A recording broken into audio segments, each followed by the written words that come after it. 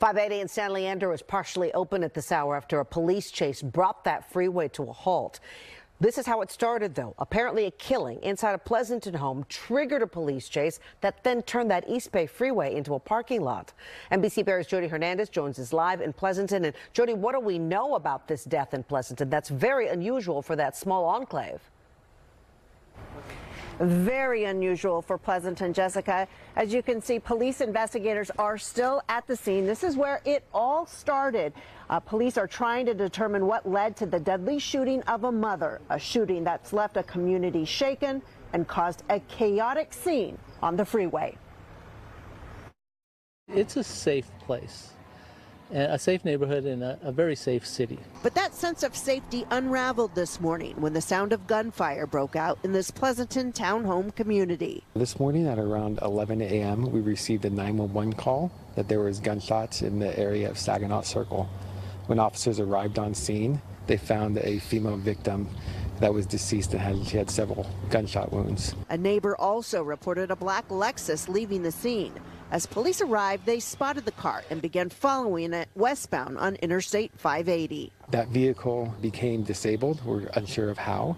In the area of 580 and 150th in the city of San Leandro. The CHP, San Leandro Police, and the Alameda County Sheriff's Department all responded.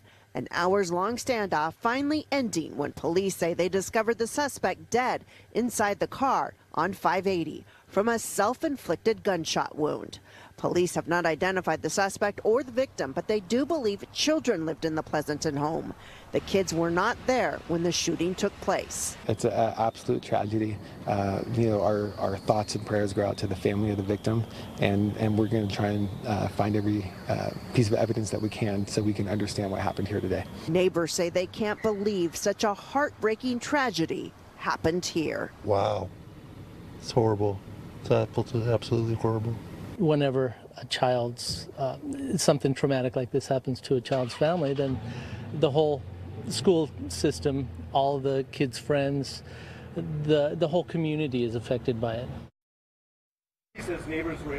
And we're back here live in Pleasanton where you can see crime scene investigators are still out here. Police have not disclosed what the relationship is between the suspect and the victim, but they say they're determined to get to the bottom of what led to this all. They're also determined to support the children and the family impacted.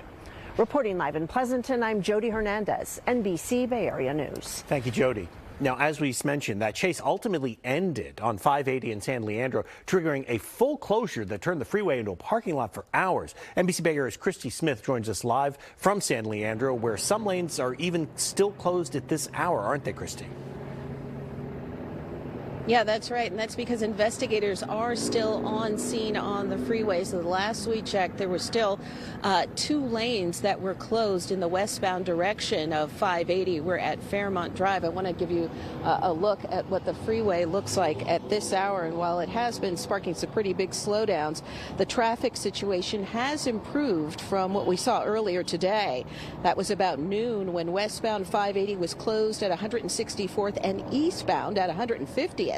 As officers and deputies tried to figure out whether the murder suspect inside that black Lexus was still a threat. The resulting backup was massive. Eastbound lanes finally reopened just after an hour later, followed by 2 of the westbound lanes. But tonight, as the investigation continues, lanes are still shut down. Drivers have spent much of the day trying to figure out how to get around the gridlock. We spoke with some people near the scene about the traffic. We went off the off-ramp, and so we were only stuck for about 20 minutes. But I knew it was going to be hours because it just happened, like it just stopped right when we were on the freeway, and I'm like, no, it's not going anywhere. It's been backed up. They actually just recently opened the traffic back up. It was blocked all the way down almost to Hayward, and it was blocked way over by the Oakland Zoo. And they're just not letting people get through. I did speak with the CHP by phone a short time ago about when those last lanes might reopen. They say at this point they didn't have an exact time, but they did tell me that a tow truck was called to the scene. It is on the way.